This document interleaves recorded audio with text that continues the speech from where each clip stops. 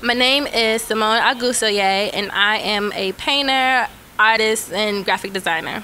Well, honestly, I've been painting and drawing for as long as I can remember. Since the 3rd grade is when I remember receiving my first prize for a county fair. From that point on, I've just always continued to paint and draw up to this point. Some of the common themes that you can find in my work is portraits. I do a lot of portraits. I do a lot of spontaneous creative painting. So I call it spontaneous realism, and you can probably Google it and see different styles of different artists as well, where I use a lot of color, and I do portraits, I do animals, I do cityscapes, I do flowers, I do everything. But what I like to do the most is portraits, and I think that's like my #1 thing I do.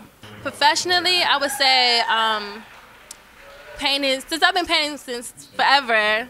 Honestly, like in high school, I used to sell artwork and all that, but more on a more professional level, I would probably say maybe 3 years, maybe, in a more professional business way, since that, you know, as you grow older, you become more professional, you become more, you know, older and mature, so probably about the past 3 years. I want to take my work as far as I can. Right now, I do have a 9-to-5 as a graphic designer, but I do want to just work for myself as an artist full-time. So that's where I hope to go with my artwork.